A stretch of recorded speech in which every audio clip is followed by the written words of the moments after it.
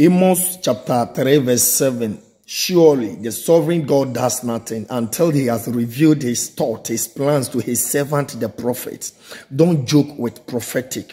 We are in the prophetic era. Yes, I want to make known to you that we are in the prophetic time. And Satan, the devil, also is seriously working against the offspring of Jesus Christ.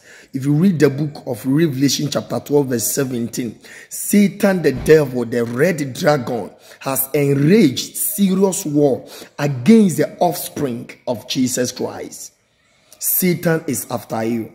Satan, the devil, is after you. This is the time you must be very watchful.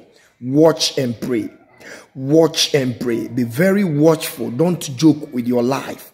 We are in the last days. We are no more in the end time. Eschatologically, we are in the last days. And last days are always dangerous.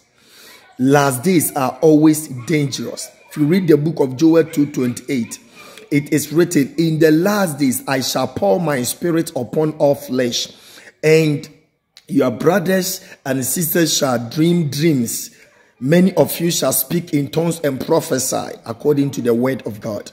So, we are in the last days. God has poured his prophetic grace, his prophetic spirit upon his ministers.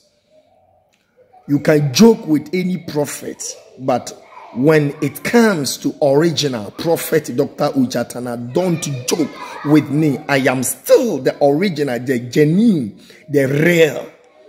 With God, all things are possible. Hallelujah.